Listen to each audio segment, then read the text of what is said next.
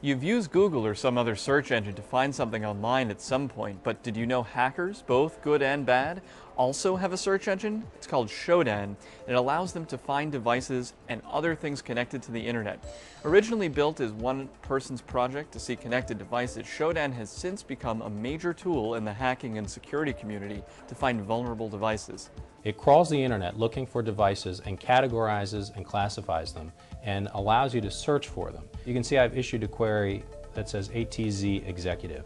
You're going to find a list of a particular model of red light camera. We're going to take one of them and we're going to see what we can find out about it. What Shodan does is provides us an IP address, some location information, and other attributes about the device. This is a license plate recognition technology feature. It's also important to identify this part right here, which is basic VES with no security.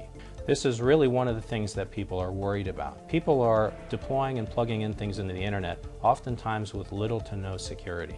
And connecting anything to the internet, webcams, home security systems, or traffic enforcement cameras means other people can find it, and in some cases take control.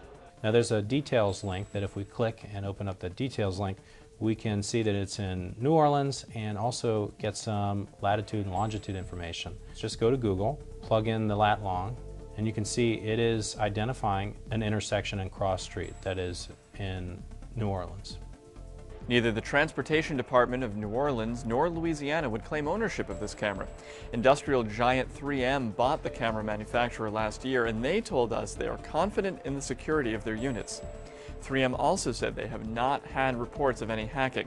The units contain many security features like password protection and data encryption, and it is up to the purchaser to implement these features. And it's not just enforcement cameras that are connected. One of the things you have to think about is it a good idea that a lot of these systems are being connected to the internet? Should an environmental system in a data center or other location be connected to the internet, in particular with limited security that allows virtually anyone to modify the settings or change them? So here you can see we're logged and viewing, again, another web server that is built into this particular type of system. You can also see down here on the left, we not only have environmental controls, but also security. If this was an organization that had some information I wanted to destroy or disrupt, one of the things I could do is disable these controls so that it got really hot and potentially burn out a rack of servers or destroy information in order to accomplish my goal. So there's serious danger in not securing these devices beyond privacy concerns. As we start to connect things like our home and cars to the internet, Fitterman recommends taking time to make sure that the devices have security measures in place to protect you.